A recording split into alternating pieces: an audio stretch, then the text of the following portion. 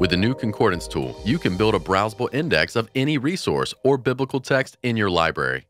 Use filters to find the information you want and drill down into the way an author uses certain terms. Let's get started by exploring a commentary. Take Daniel Block's New American Commentary on Judges and Ruth, for example. To begin, open the Tools menu and select Concordance. Then input NAC Judges into the resource reference box.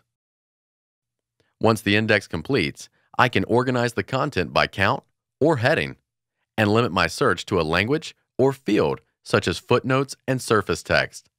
For this search, I want to find all the words that have been transliterated in the surface text of this commentary. So by selecting these filter options to the left, I find that chesed, the Hebrew word for loving kindness, occurs throughout this commentary. As I scroll through some of the entries, I find that Block uses this term a few times in Judges, but then uses it overwhelmingly in Ruth. This might suggest that loving kindness is an important theme in this book of the Bible. Now, I can explore this idea further by opening some of the links in my concordance.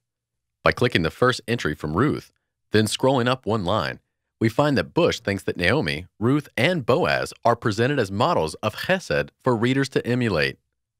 Looking at another reference, I find that the book of Ruth is a testimony to the blessing that comes to those who will live in faithful covenant relationship, chesed, or to God's providential hand upon the house of David. And here we find Naomi and Boaz, for their parts, embody true chesed in responding to Ruth with compassion and acceptance. The Concordance tool is also a powerful way to explore your Greek and Hebrew text. Let's take a look at the 28th edition of the Nestle-Aland Greek New Testament. Here, we find a number of powerful filters. For example, I can limit the field to just Old Testament quotations. Then, search within Matthew to see all the lemmas Matthew cites from the Old Testament. I can further refine my search to specific parts of speech, such as verbs. Or I can clear my filters and search for root words. This will group all the words in the New Testament by the same root. Then, I can sort the results by heading. Here I find the root agapao, and when I expand the results, I find all the words associated with this root, like agapao, agape, and agapetas.